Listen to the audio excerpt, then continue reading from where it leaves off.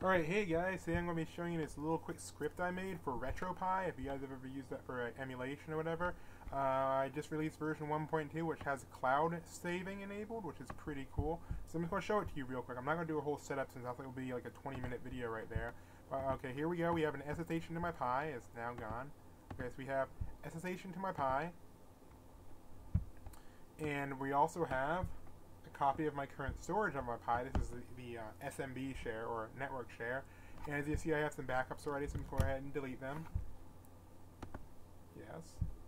And I'm going to go over to my cloud storage right here. This is not my main Google Drive. Do not use this with your main Google Drive. Just going to go ahead and delete them. Now my Google Drive is now empty, and my storage is now empty. So the script is pretty easy to set up. There's a little bit of setup that goes into it, as I completely describe it on the README file.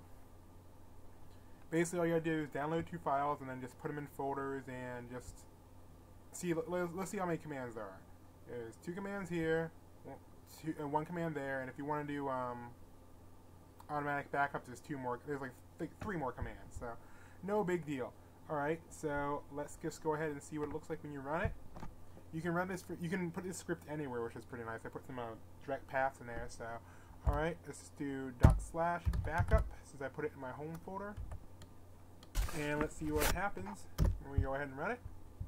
It goes ahead and finds all my files. As you can see here, it says added Pokemon Red, Mario Land, Pokemon Crystal, Bomberman, Police Nuts, Mega Man Legends, Mega Man Link to the Past, Earthbound, and some N64 games.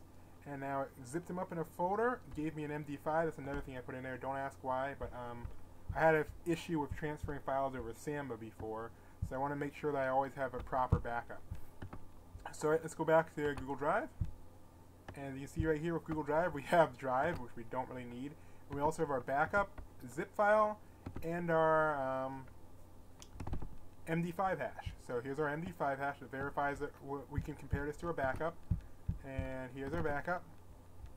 And inside our backup is the folders that we had backed up. It doesn't back up anything you don't need, just your save files. So I think that's pretty cool. I hope you guys enjoy this.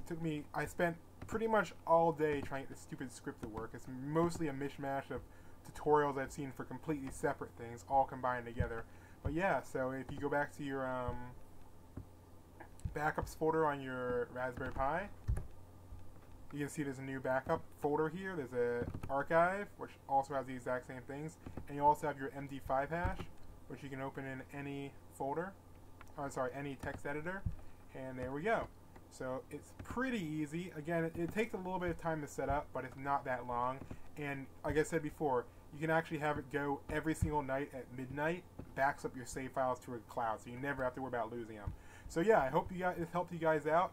I try to make this as simple to use as possible, but there is some things that you'll have to read in here. If you're interested, check the link in the description and it will show you how to do it. And I'll see you guys later. Bye.